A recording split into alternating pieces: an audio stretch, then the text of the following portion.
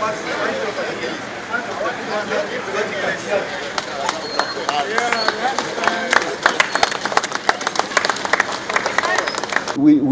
need this data because this determines how well we are going to plan for the education in this country.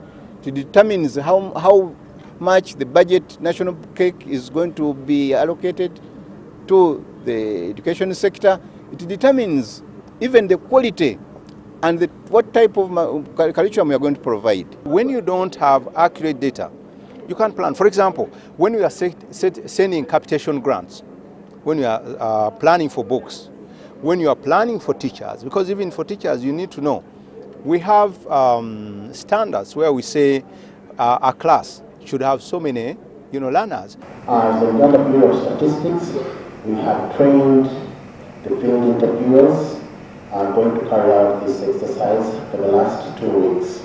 And we believe that they are all now very well versed with the questionnaires, and we are very sure that they should be able to collect accurate information.